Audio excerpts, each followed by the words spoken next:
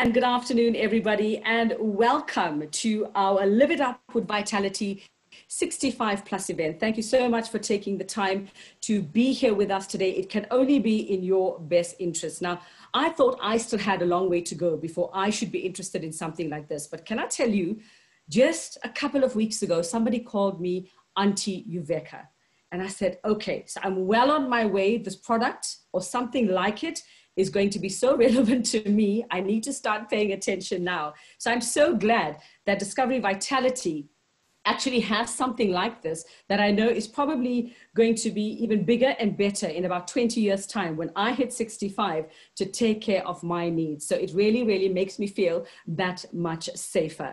Now, as we know, we've been told by experts for many, many years now that as the human race, we are actually living longer. Believe it or not, with the stresses and strains of modern day life, we are actually living longer. We are taking care of ourselves better. So, you know, whether it is about health and well-being, whether we are exploring how you and your loved ones over the age of 65 actually live to the full and actually age well, because yes, we are aging well as well. You know, they say 60 is the new 40. And you see it in many, many people. We see it in our relatives. We see that they're actually aging so well. I can't even remember the last time I saw someone with wrinkles over the age of 60.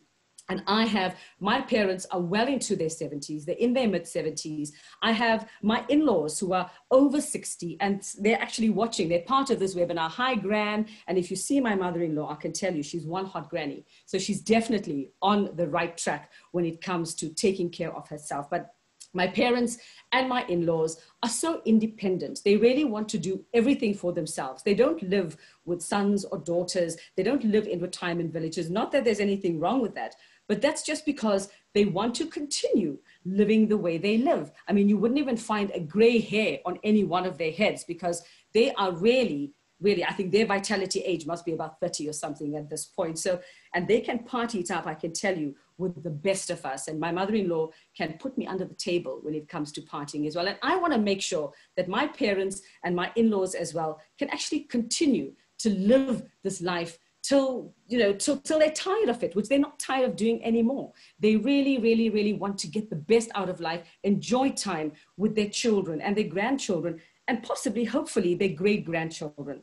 So I am so glad that we have products like this that are out there that are going to help them achieve this. And we've got such a wonderful panel today who are going to help us on the road. And if you hear who they are, or when you hear who they are, you're going to know that you are in the safest hands of such professionals. So let me introduce to you this afternoon, Dr. Deepak Patel. And you're going to see what he looks like. You're going to see who he is right now. Dr. Deepak Patel is the principal clinical specialist at Vitality South Africa. Now, just so you know, just how smart a guy he is, he obtained his undergraduate medical degree and his postgraduate pediatric qualifications from the University of the Witwatersrand. That's not all, folks. In addition to his medical qualifications, he has an honors degree in development studies from the University of Wits and a master's in sports medicine from the University of Cape Town. Now, Dr. Patel is tasked together with others in the research and development team with ensuring the scientific integrity of the Vitality program. Doc, thank you so much for your time and welcome to our event today. Our next panelist actually needs no introduction. He's almost like superhuman, almost like a superhero, and that is none other than Bruce Fordyce. Now, you know who Bruce Fordyce is, and if you don't, I think you've been living under a rock for the past couple of decades as well. He's probably best known for having won South Africa's Comrades Marathon, get this, 9 times. In that time, he set 5 new course records and has run 30, get that folks, 30 Comrades Marathons to date. In addition, he's won numerous other marathons, including the famous London to Brighton, and he's done that 3 times. Now, in 1983, in that London to Brighton race, he set a world 50-mile or 80-kilometer, if you want to do the maths, record of 4 hours, 50 minutes, and 21 seconds. Now, that record still remains unbroken to date. It's the year 2020, folks. That's a long time. Nobody's been able to beat Bruce in that one.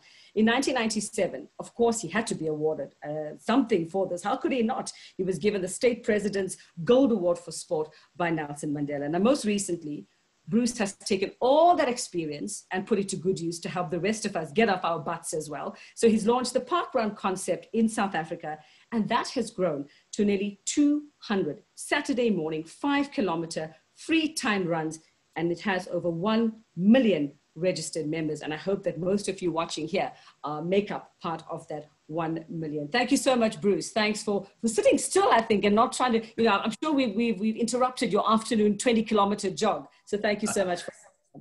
Thank you. Next up, we have Dr. Sebastiana Kalula. Now, she is an emeritus associate professor and specialist physician in medicine and geriatric medicine at the University of Cape Town and Groote Hospital. She's the director of the Institute of Aging in Africa, so she knows what she's talking about, and the co-director of the International Longevity Center South Africa at UCT. Her research interests include falls in older person, yes, that is a real concern, HIV and aging, quality and safety in healthcare for older adults, and physical and cognitive functioning. Dr. Kalula, thank you so much for taking time out of your busy research and I'm sure your busy work to be here with us today. And you are going to be talking to us about falls risks as well. So we're going to have a demo. We're not going to ask Dr. Kalula to demo that for us. Instead, we have the lovely Marie Leach. She's the Vitality in-house biokineticist, and she's going to be doing a falls risk assessment demonstration for us. Let's see where is Marie Leach, because she's going to be doing something very physical for us. So you can see that she's in her rooms,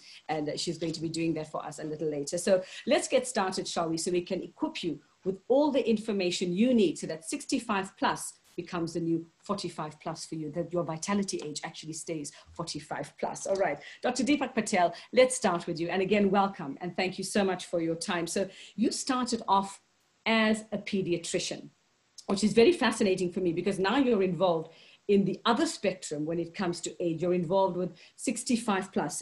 So tell us how you actually came full circle. What led you from dealing with, when we were born to now at this stage where we need to sort of stay alive for much longer?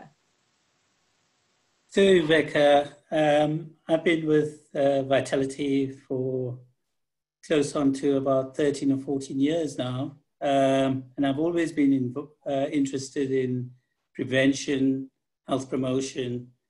So the jump from pediatrics to health promotion wasn't difficult at all. It's only recently, actually, fortuitously, that I'm involved in the seniors, what we call the 65 program. And that has been really an eye-opener. I think I've been very fortunate in working with this program. It's given me new insight into kind of the importance of health promotion from a very young age. But it's also given me a new insight into the importance of health from kind of older age and how one should approach old age positively. I mean, everyone is going to get old if they're going to live long enough. And also it's given me a certain level of empathy, a certain level of understanding of what people in old age experience. So it hasn't really been a difficult transition at all, and it's been quite revealing. I've really kind of expanded my knowledge, my understanding. Well, it's so great because, often in society these days, we hear more and more about putting our seniors out to pasture. And it's so great to have a program like this that actually recognizes that there are needs, that our seniors are more alive than ever, and they really want to have the tools at hand to actually live the best life that they can. So give us some insight into what the objectives of this program actually are and the science behind it, please, Dr. Patel. Okay, so I've put up a short presentation. I hope I can keep it short. Can you see that presentation? We can see your screen. Yes, we can. Right. So. Okay. So the World Health Organization has declared that the decade 2020 to 2030, the decade of healthy aging. And old age, as I've mentioned, provides opportunities to continue to make major contributions. However, the extent of these opportunities depend heavily on one thing, and that is health. We know that as you get older, the prevalence of certain diseases, particularly chronic diseases, heart disease, stroke, and chronic lung disease increases. And they're also responsible for death.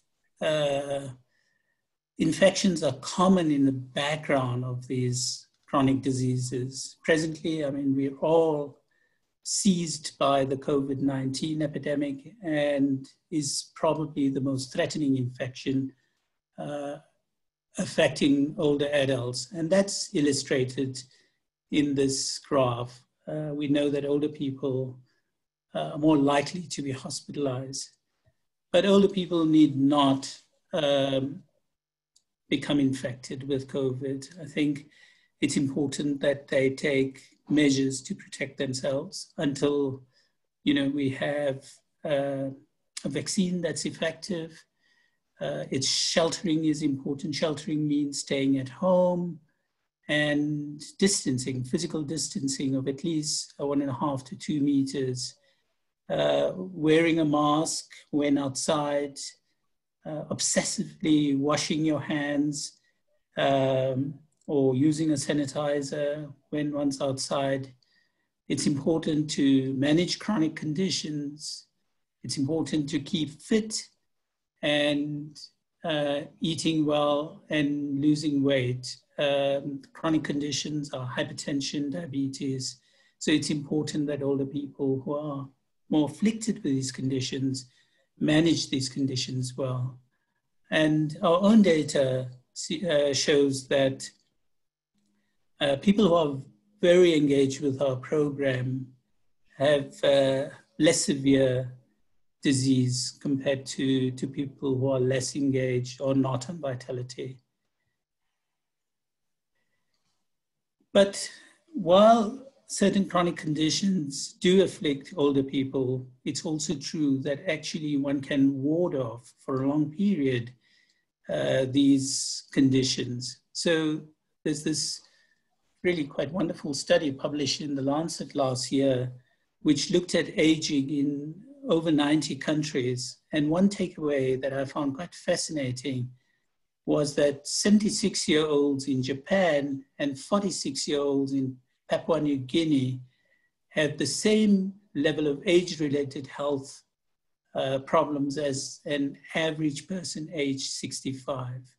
What that means is people in Japan are aging more healthily, they're more productive, they not just for society, but for themselves, and more engaged. And the reverse is true for people in Papua New Guinea. I mean, they're kind of the extremes. So one of the best ways to ensure health in old age is to deliver people into old age in as healthy a state as possible. And that's an approach that, in a sense, Vitality promotes. And also, we know that people are living longer, you mentioned that, but what's not entirely true of everyone is that they're living healthier. So the objective is not only to get people to live longer, but to compress, and that's a phrase that's being used, to compress morbidity. In other words, live longer and healthier. And the Vitality Shared model really captures some of this. Vitality provides a platform for our members to be healthy. Healthy members have a big influence on claims, lower claims, and they contribute to a healthier society, particularly in old age. And you have this virtuous cycle, which is a kind of non-zero-sum game. In other words, it's a win-win situation for everyone. So what are the pillars of good health in old age? Well, they're very much the same for everyone, really, even for younger people. Firstly, and importantly, and my next slide deals with this in a bit more detail, is to be physically active and exercise regularly. I've said physically active and exercise because Activity is leisure time activity. It's activity of daily living, cleaning the house, gardening, etc. And exercise is focus activity, physical activity that increases your heart rate, or strength exercise, or flexibility. Eat in moderation, and we've had several kind of webinars talking about eating healthily. Obviously not to smoke or abuse alcohol, stay mentally and socially active, sleep, which is becoming a very hot topical issue, a minimum of 7 hours, even for older people.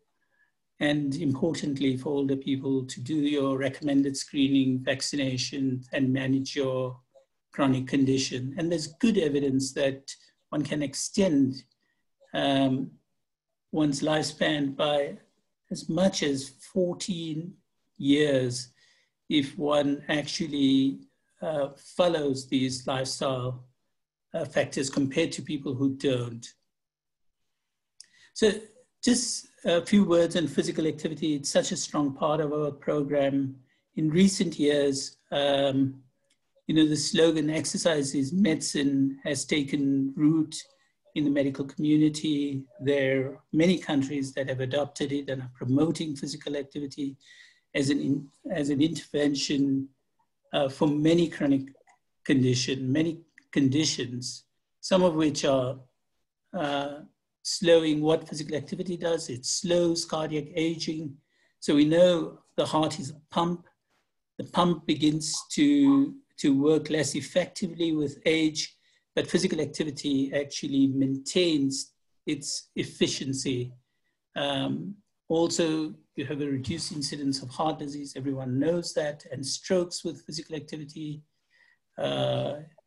Hypertension can be controlled, improve weight management, reduce incidence of diabetes and better management of diabetes, reduces muscle loss, which is common in old age, called sarcopenia. It reduces bone loss, again common in older ages, called osteoporosis, and improves arthritis, which is probably the most common cause of functional incapacity in old age. Also improves cognitive health, and Dr. Kalula will deal with that, and mental health, and many cancers. So let me dive then into some aspects of our program, the 65 plus program. I don't have the time to go into every aspect of it, but basically we follow the general vitality schema, which is know your health, improve your health, and get rewarded. And there's a big emphasis on knowing your health because, as I mentioned, there are many chronic diseases, many silent chronic diseases that afflict older people, and knowing your health is important. And then more important probably is engaging in healthy activity, physical activity, healthy eating, etc. And then, of course, we're an incentive-based program, and we'll reward healthy behavior. At a very simple level, we've changed our physical activity sort of cutoffs. And the intention behind this is to get, firstly, people who are not physically active to become physically active by walking. So we're giving more points for just steps that you take in the day. And also, we realize that there's increasing functional incapacity with age. So we're giving more points for heart rate workouts of lower intensity, but greater duration, and moderate intensity workouts. The details are all available on our website and will be available on the Facebook page as well. Also, we've relaxed some of the vitality health check cutoffs, particularly the waist circumference and blood pressure, more in keeping with the guidelines and clinical evidence. And we're strongly promoting vaccination. I think people 65 years old actually have lived experience of things like polio. I know in my childhood, there were young people who were afflicted with polio. Polio is virtually non-existent in most parts of the world. And that's because of vaccination. So I hope there aren't very many anti-vaxxers in the 65 plus age group. I don't think there are, but we're promoting vaccine. It's one of the greatest kind of medical invention, in my opinion. And the flu vaccine, which people should get every year, it's true it doesn't work in every instance, but it is effective for most people. Pneumococcal vaccine, also shingles, which is recommended after the age of 60. But you should talk to your doctor about that. In the Vitality Health Check, we've introduced a hearing screen. We know that about 50% of people 65 years of age have a significant hearing impairment, and that increases to about 80% at age 85. So we've introduced this hearing screen, we've introduced a visual acuity screen. Again, people 65 plus are more at risk for developing visual problems, including things like cataract, glaucoma, which I'm a kind of living example of, and macular degeneration. And then we've also in the in the Vitality Health Check introduced a false risk assessment. And we'll talk much more about that. Marie will demonstrate and Dr. Kalula will talk about that. We've also encouraged people based on that screening to see the right healthcare professional. And in that context, we've over and above kind of visiting the optician, audiologist, or your GP, we've introduced a functional assessment, functional impairment, we know, and I've mentioned increases with aging. And this functional assessment done with a biokineticist is not only to pick up that functional impairment, but to actually rehab. And biokineticists will be giving a program of rehab based on that. And there's additional points for that.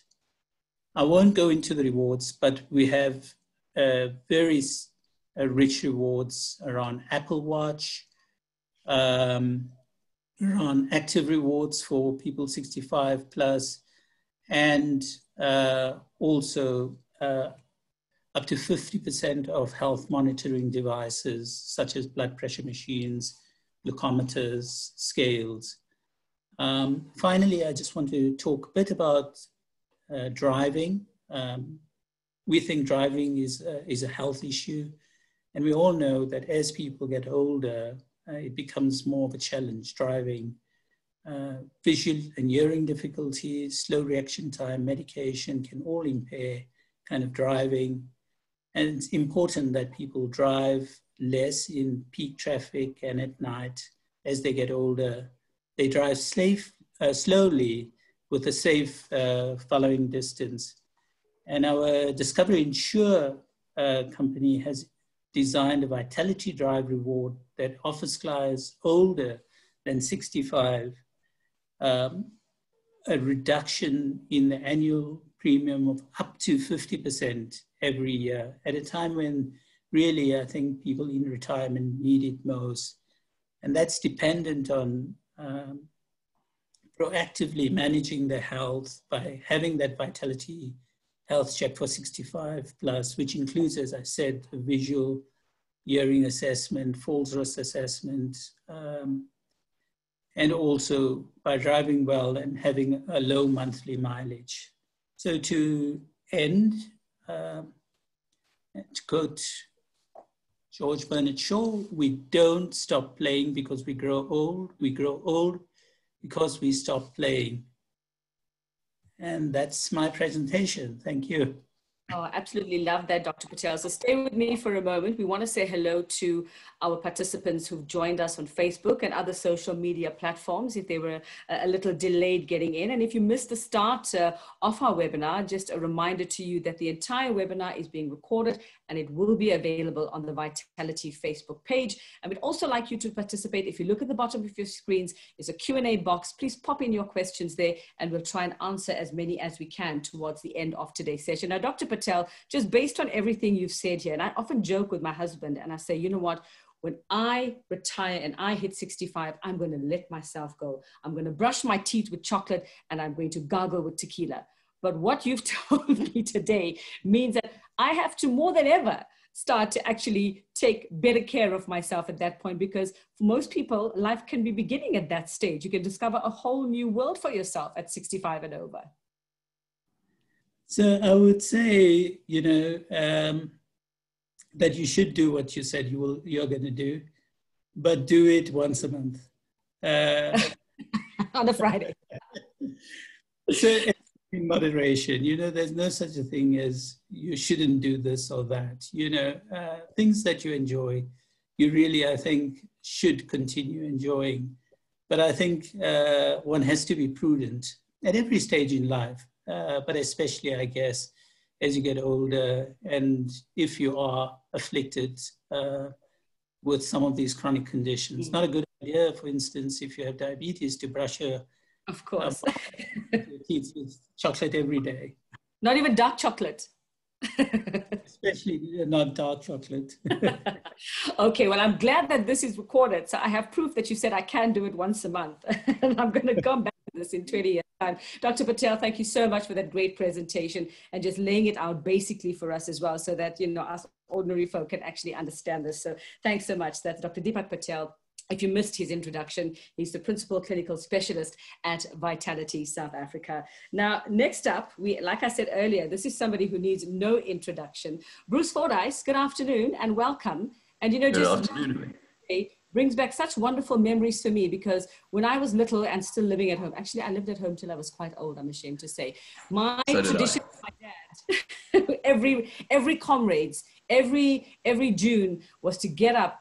When that starting gun went off, we made our black coffee and we sat eating our donuts while we watched the start of the race. So you've just given me a moment of nostalgia, just seeing you there. So how are you? What are you up to these days? I'm very well. I hope you continue to watch the comrades, by the way. I'm a member of Team Vitality and we have wonderful runners there at Comrades. And the race now is very exciting, so it's worth watching. Yes, my main passion now is, as you mentioned in your introduction, is Parkrun. And obviously with COVID restrictions, we can't at the moment Parkrun. But I am fighting very hard to get Parkrun back because, first of all, it's health related, you know, the running and the exercise and the walking, but most importantly, it's community. It's about people getting together, and people are lonely in this lockdown. And we are desperate to get people together. Because that's really what it's all about. Saturday morning community, getting together, exercising, and then just socializing with each other. And that's my passion now, is Parkrun. Well, that goes to what Dr. Patel just said when he quoted Bernard Shaw saying that you only get old when you stop playing. And this is exactly it. You keep active, you do these things. Exactly. Now, you're 65, Bruce. You're going to be 65. When's the big day so we can send you a present? Yes, well, I'm still 64, and I was a Beatles fan when I was young, and I never thought that I would hum to myself the Beatles song When I Get Older, losing my hair many years from now when I'm 64. But I'm about to be 65, 3rd of December. But I loved what Dr. Patel had to say, because I'm not 65. I behave like a teenager, and I know physically I'm probably in my 40s. I can still run a good 5K at a parkrun. And I ran the Two Oceans Ultra Marathon 18 months ago. So I'm still around. Yeah, I'm still very active.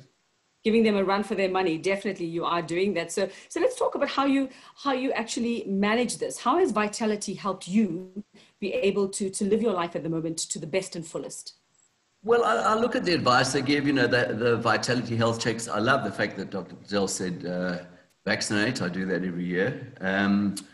I have the checks, and then I just stay active. And what I've done is I've made, in my case, running, but also some gym work, a part of every day. And so that my day is not complete unless I have done that. And in fact, I can take a day off. That's fine. We all enjoy a day off. But if I haven't had my exercise for the day, I feel there's something wrong. I feel greasy. I feel odd.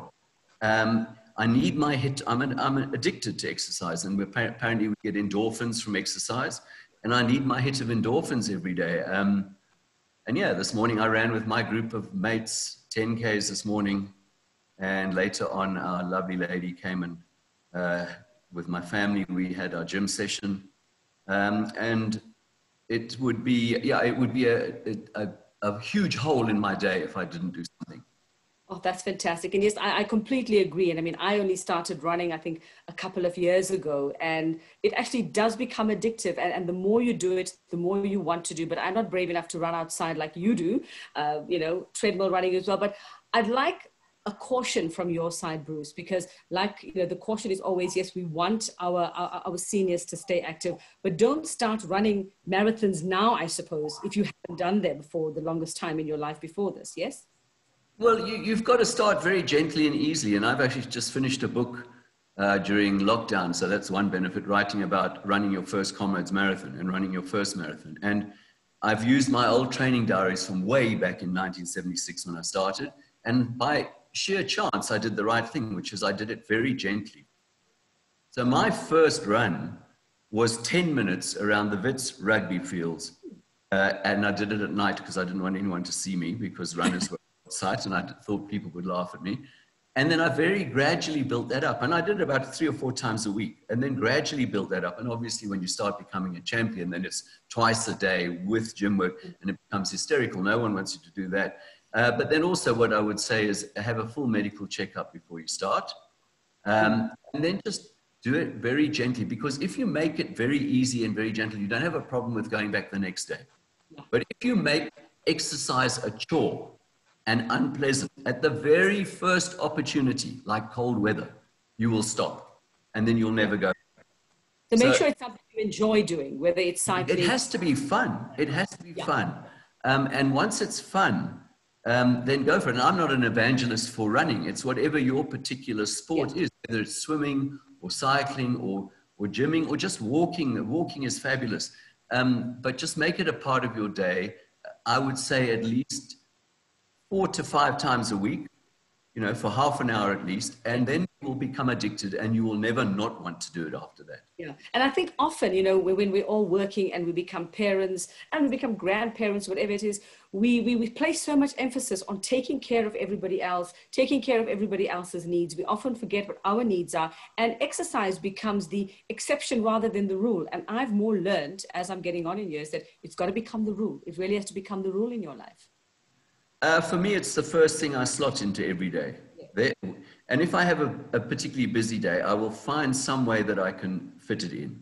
And so in my case, out of 2 weeks, I'll miss 1 day.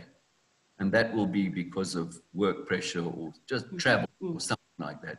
But that's how strict I am. I slot it in every day, and nothing can interfere with that.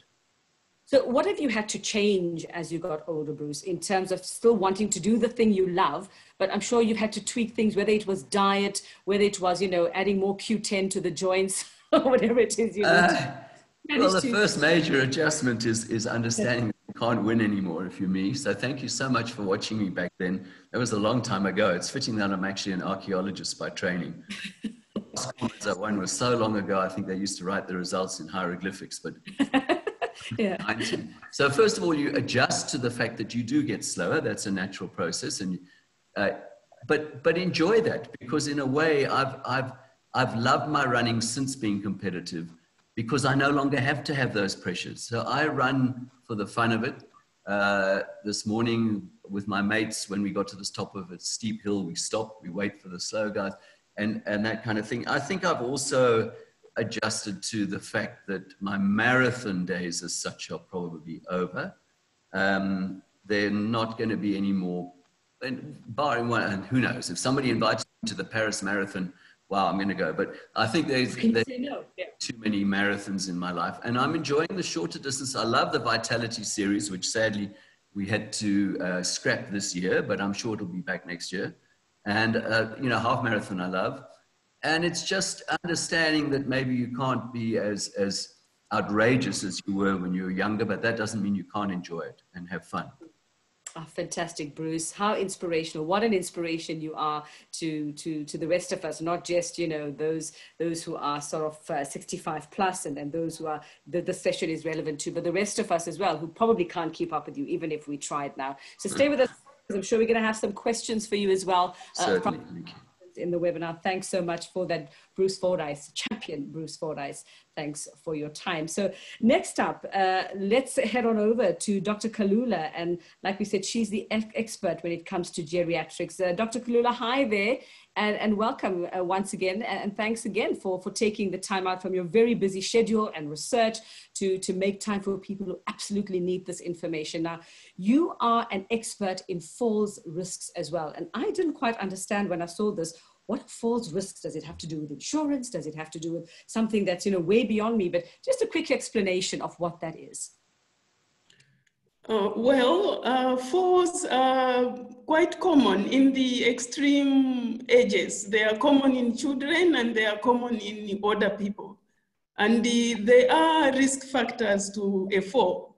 And that's what I'm going to address today. And okay, so it's quite literally what we say when we talk about falls risks, literally that. Yes. Okay. So what I'm going to talk about is not a fall where someone pushes you over, not that type of fall. I'm going to take falls where one says what caused this exactly, so that it can be managed and not further falls. So to that point, Doc, let's talk about now the health considerations for people who have reached this milestone in life. We're talking about 65 plus in the context of falls risks. Well, what has been addressed so far is what one needs to do to postpone that likelihood of having a fall. Maybe now and again we all kick against a brick or a branch or whatever and fall. That happens. But when it's happening more frequently, there is something that has to be looked into. It's because of the consequences. That's why we must take falls seriously. All right, so you've prepared a presentation for us. We'll hand over to you with that. Yeah, thank you. I'll just share the presentation.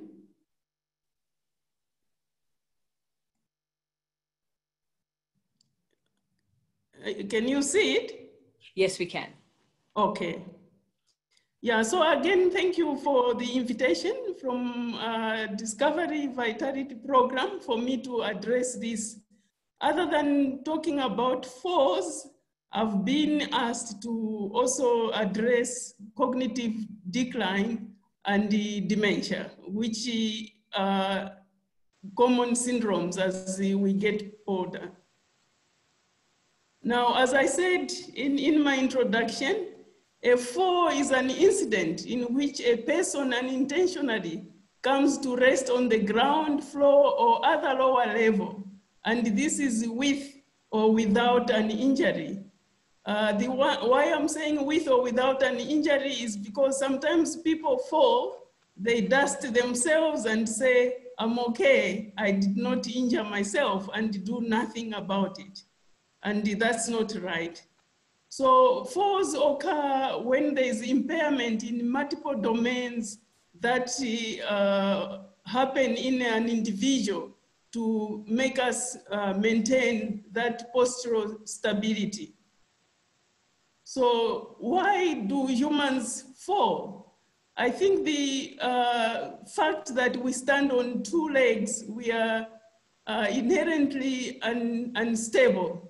In order to maintain our upright posture, which maybe we take for granted, we need a brain that can process information effectively. We need joints that are well functioning, proprioception that is intact, that is knowing where you are in space, good sensation in the feet especially, muscle strength, good vestibular function, and also good vision. So there are certain changes that happen to all of us as we get older. Neurologically, it was mentioned that there is increased reaction time. So if something drops for you to catch it, you know, that becomes a bit slower. And if we bump into something to write ourselves up, it's a bit slower again. And as part of aging, there is a certain degree of loss of muscle mass and strength. And why dizziness is probably also common in older people is that there is decreased baroreflex sensitivity. This is what controls our blood pressure when we change posture from, say, lying down to standing or sitting to standing. The body has to adjust the blood pressure very quickly so that we don't get that dizzy feeling. And with age, that slows down a bit. And we know about visual changes, you know, farsightedness and so on. When going downstairs, being cautious because it's not easy to judge the distance on the staircase. There are also changes in gait that we see. I think teenagers walk differently from us older people. But again, even with saying all this, the so-called age-related changes shouldn't be confused with the illness. Most of the changes are due to disuse and not chronological age as such, as has been demonstrated by Bruce. Now, as I said, this blue bar here shows a single fall, and one fall does not differ according to age. But we can see that as we get older, the frequency of having multiple falls increases. And that is what is of a concern. Now, there are consequences to a fall. For example, Dr. Kalula, I just need to get in there very quickly. It seems that our audience is battling to see your presentation, so we need you to go into presentation mode so they are able to see this, because we don't want them to miss this information. Sincere apologies. Okay, I think that's much better. Great, thank you. Okay. All right, sorry for the interruption. Yeah. Oh, okay, I apologize for that. Yeah, so the consequences of the fall, you know, between children and older people are a bit different. If an older person is frail and they cannot get up, they would probably have what is called a long lie. And even a few hours of lying down can lead to pressure sores, dehydration, because as we get older, the water content in the body is lower than when we are young. So dehydration happens very easily, and the lying down can lead to pneumonia. Physical injuries, we know about that. For younger people, they tend to fracture mainly the wrist. By younger people, I mean the younger old, because they try to stop that fall with the wrist. The hip fracture is a life-changing event, and that's why we really need to consider doing all we can to prevent falls. And spinal fractures, we know they do change posture of someone permanently. However, having a fall with or without injury creates a situation of fear of falls. That is not wanting to walk because I'm going to fall and trying to grab on objects as one goes around. There is loss of confidence, depression, and then dependency on other people to do things for one increases in that case. And with fear of falling, loss of confidence, there is a downward spiral of not wanting to move and then the body becomes deconditioned, which leads to social withdrawal. One cannot go out, and where there are institutions, it's one of the common causes for people ending up in institutions.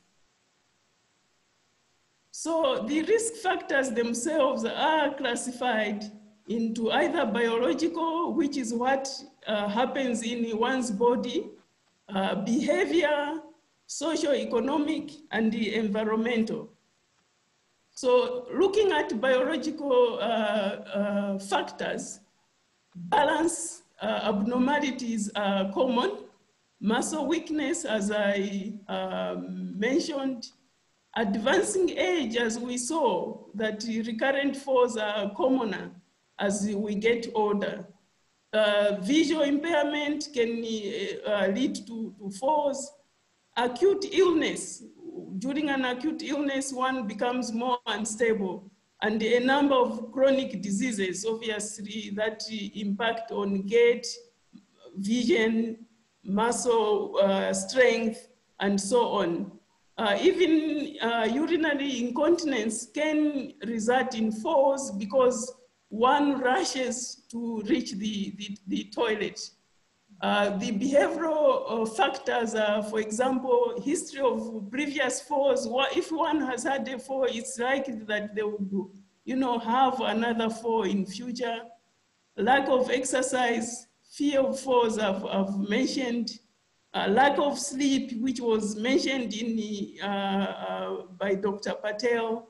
Excessive alcohol can lead to falls as well. And so are the medications that we use, some antipsychotics, the sedatives that we use maybe to curb anxiety or have sleep, and the antidepressants.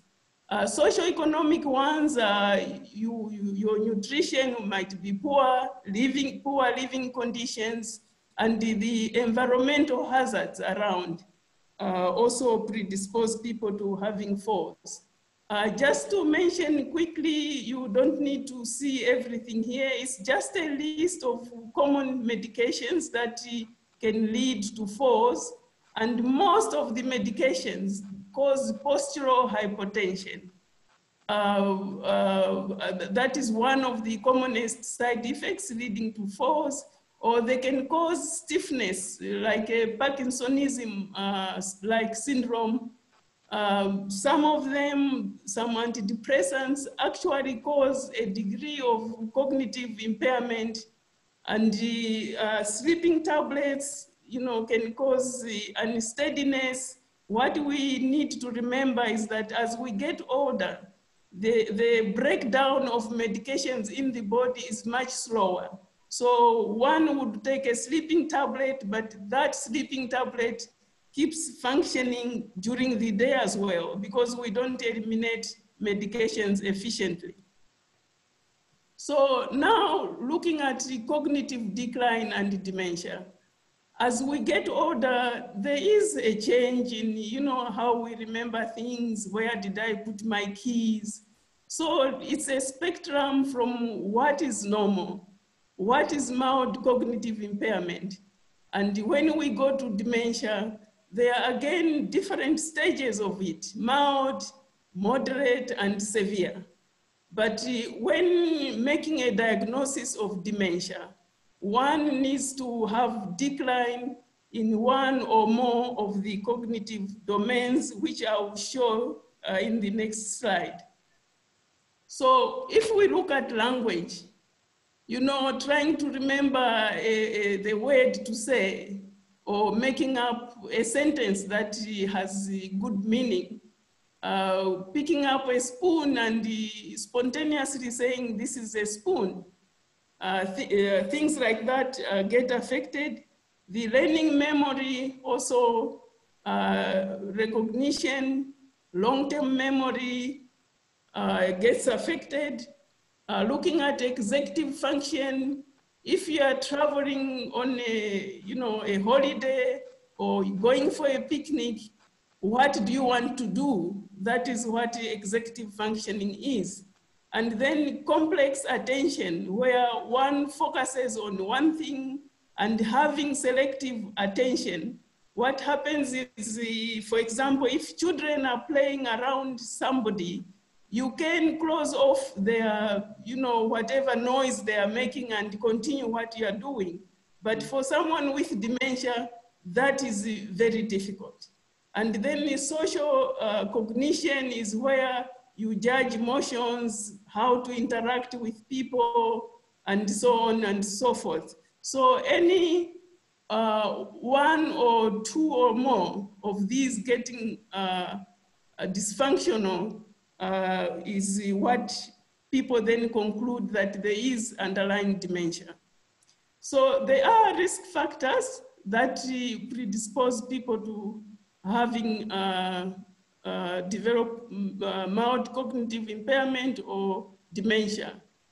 Brain injury, we know history of, for example, boxers who end up with the dementia is the recurrent trauma that predisposes to that. Obesity, hypertension, starting in midlife, smoking, diabetes, history of depression, sleep disturbances, including obstructive sleep apnea. That is when one is sleeping and for a period they stop breathing. And because of the buildup of carbon dioxide in the body, suddenly they start breathing again. That is obstructive sleep apnea. And obviously cholesterol and other lipids are risk factors for developing cognitive decline. Years of formal education decrease the risk factor. The higher the education, the better the protection. But education is lifelong, so never stop if you have got an opportunity. Physical activity, health diet, cognitive training, moderation in alcohol, and social engagement. Those are the things that they decrease the risk of one going into mild cognitive impairment or dementia. But what I should mention is that not everybody that develops mild cognitive impairment develops dementia. Only about 30% people with mild cognitive impairment will develop a full syndrome of dementia. So some risk factors we can change, others we cannot. Age, for example, the higher the age, the incidence of dementia increases as the age group gets older.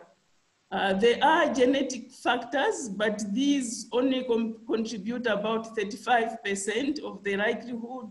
What happens in addition to genetic factors is what lets one develop the dementia syndrome. There are medical illnesses, especially atrial fibrillation, which is a heart rhythm disorder, chronic kidney disease, most likely because it shares the same causes as cardiovascular disease, certain infections, HIV, syphilis, and the tertiary syphilis is the one that is related to dementia. Medications have explained, vitamin deficiencies, chronic electrolyte imbalance, in this especially of sodium and calcium, chronic hypoxia, that is the lack of 100% oxygen in the, at most times in the body, thyroid dysfunction, physical inactivity, social isolation, hearing loss, and the air pollution, risk factors for cognitive decline. So if one has preserved hearing, keeps educating themselves, and there is cognitive training, rich social network, and reduced depression, exercise, all those lead to increased brain cognitive reserve. So even if one starts losing some neurons in the brain, you are starting at a higher level. That's where education comes in, because your neurons are at a lower level and you lose a certain amount, you easily go into dementia, whereas if you have reserve capacity, you are protected for a number of years. We can also reduce brain inflammation from diet and good exercise, reducing obesity, smoking, and treating medical conditions, making sure that our medications are reviewed, even if we have had them for many years, the medications. As we get older, maybe they need to be adjusted because our body handles medications differently. And doing all this will reduce brain damage and the likelihood of developing cognitive impairment. Well, such wonderful information, Dr. Kalula, and I think it'll be a good time here for us to just go to our in-house biokineticist, and that's Marie Leach, to actually just give a little bit of a demonstration on the falls risk assessment so that it can speak to the stuff that you've actually told us about in theory. Marie, I think the floor is yours, so please give us that demo. Great. Hi everyone, today I'm going to show you what you can expect when you go for your falls risk assessment, which forms part of the Vitality Health Check 65 Plus and the Vitality Functional Assessment. The test consists of 3 parts. First, you'll be asked to answer a set of 12 questions around your risk of falling. Then you'll be asked to do the 30 seconds to stand the chair test, and I'm going to show you how to do that. This test will assess your leg strength, which is really important for activities of daily living, such as walking, climbing stairs, getting in and out of the car, as well as the bath. Right. So when you go for the test, you'll be asked to sit on a firm chair. All right. The biokineticist or the nurse will have a timer, and they will then ask you that on the word go, you'll be asked to stand up straight and sit back down again. They will count the number of repetitions that you can complete within the 30 seconds. Okay, and then you'll be scored, and you'll be advised whether that falls within normal ranges or below normal ranges. All right. What's also important to note is that when you do this test, you won't be able to support yourself or rest on the armrest of the chair. So you'll have to use your leg muscles to stand up and sit down properly. The next part of the test is the 4-stage balance test. This is a static balance test. So as Dr. Kalula mentioned, balance is really important because it helps us to react faster when we trip over something or we stumble over, there's sometimes a pavement that's uneven. Okay, and by reacting faster, it can help us to actually prevent a fall. So again, this test consists of 4 parts. First, you'll be asked to stand with your feet right next to each other. So if you can see my feet, all right. Okay, in that position, you'll be asked to keep this position for 10 seconds, all right? Once you manage 10 seconds without losing your balance, you'll move over to the second part, which is called the semi-tandem stance. In that position, I'll show you sideways, you'll be placing the big toe of that one foot right next to the instep of the other foot. Again, if you can maintain this position for 10 seconds without losing your balance, you'll move over to the third part, which is called the tandem stance. In this position, you will place the front foot right in front of the back foot so that the heel of the front foot is touching the toes on the back foot.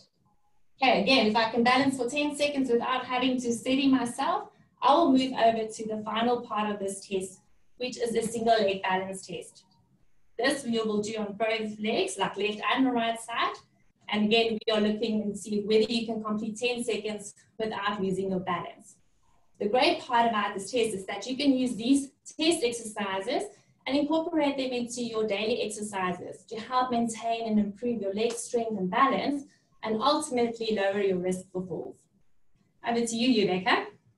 All right, well, I'm exhausted after that demo. I'm quite tired.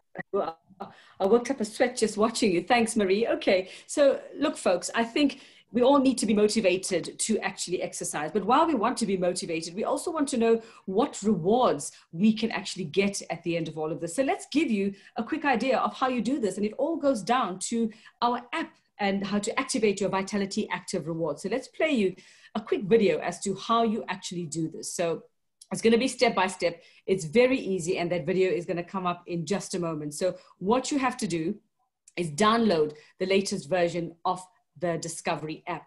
So what you do is you get there, go to your app store, and you download the app. It's going to take you step by step through there. So open your Discovery app, very simple. Select Activate Now under Vitality Active Rewards.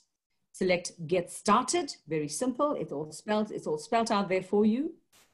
Select Next. Scroll till you find Next. Next, answer just a few questions about your health. We promise we don't get too personal with you. And then select Give Access to link your health app.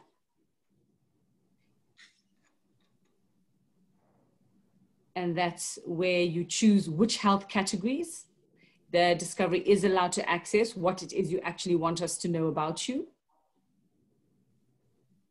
And if you are comfortable with the terms and conditions, select Done.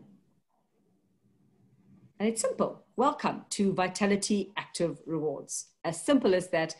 And there you'll be able to achieve your health, drive, or money goal to play on the game board. So it's as simple as that. And if you missed that demonstration, I'm just going to tell you that this entire webinar is being recorded and you will be able to watch it on our Facebook page. The Vitality at Home website as well carries this for you. So you also need to know what is waiting there. What are the rewards for you when you actually do activate this? And we've put it down in simple bullet points for you so you can have a look there.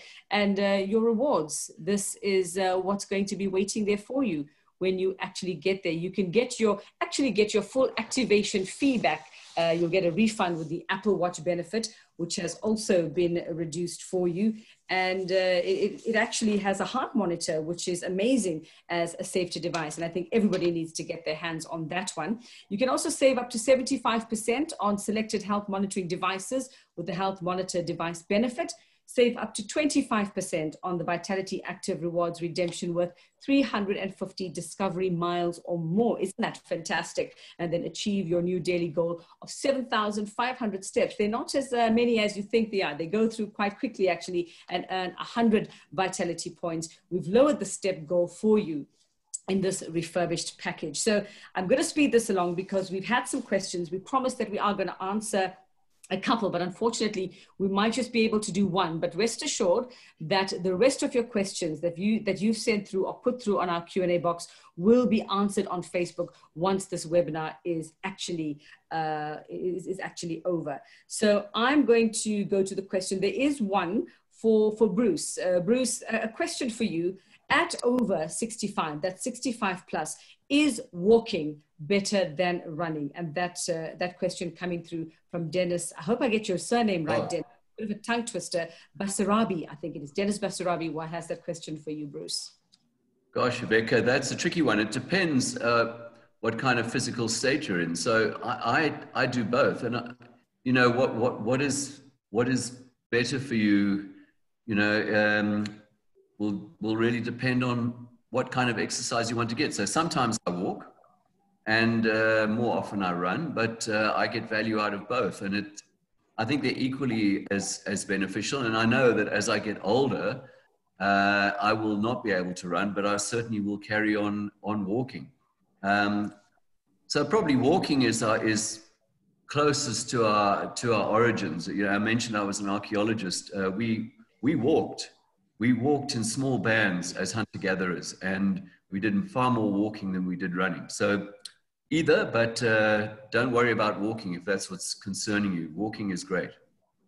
Okay, so yeah, I suppose it's just about knowing your capabilities and what your body is capable of. Bruce, thank you so much. And a big thank you as well, Deepak Patel and Sebastiana Kalula, the doctors on the panel, and of course Marie Leach for that hectic workout that she gave us a little earlier, the assessment there. And of course, you know, we all at Vitality, the big belief is that you're only as old as your vitality age. And like we say, everyone is getting younger and living longer at the moment. We just want to help you live a healthy lifestyle and make those healthy lifestyle choices. So don't just live it up with Vitality 65 plus. Thank you so much for joining us. And we hope we've been so helpful to you to help you get on with the best version of you from today onwards. Thank you very much. And don't forget, if you missed some of the points or you didn't quite catch them, you can find them on our Facebook page and the website as well. Thank you so much for joining us. I'm Uveka Rangappa. It's been a pleasure. And I've learned so much. And I'm so prepared for when this happens, when my time comes. Thank you, everybody.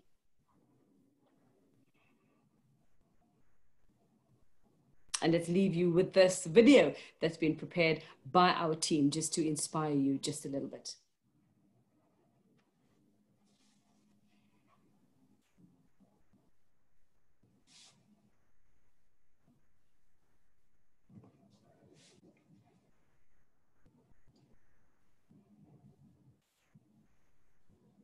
What moves you? Running your first 10Ks or being a superhero grandparent? Whatever it is, we're excited to help you keep moving so you can spend more time doing what you love.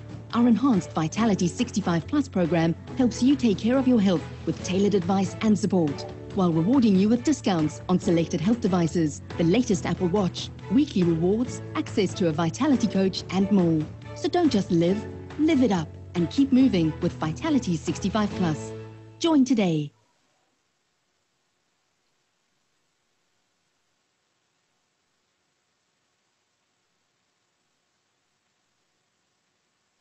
Goodbye, everybody. Have a great day and the weekend coming up. It's just a day away. It's Friday Eve. Bye-bye.